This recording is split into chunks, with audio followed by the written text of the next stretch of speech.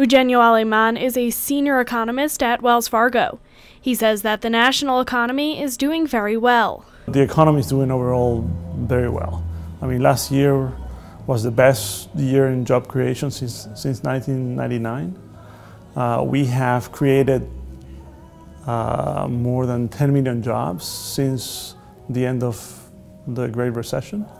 It has been the longest period in history in the U.S. of job creation, consecutive month. So it's a good place to be. Jim Peach, an economics professor at New Mexico State University, says that New Mexico is still slowly recovering from the recession. He says that the drop in oil prices could hurt the New Mexico economy because oil and gas accounts for about 20 to 30% of the state budget. We're in for a tough time on state expenditures. And how does that matter? Well, it matters right here in Las Cruces. University employment, school district employment. Our biggest employers are public sector employers.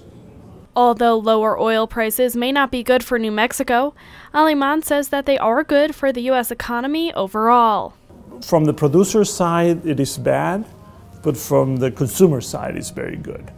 And we know that the U.S. economy and the rest of the world economy needs more demand. So our expectation is that this drop in oil prices is going to get some more demand into the system. Peach says that in order for the state to fully recover, they need to be less reliant on public sector jobs by growing jobs from within the state and bringing companies in. One of the things that we need to do in New Mexico is to make the state more attractive for firms.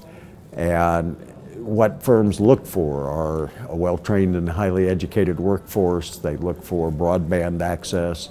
We are the least wired state in the nation. We need to invest heavily in broadband.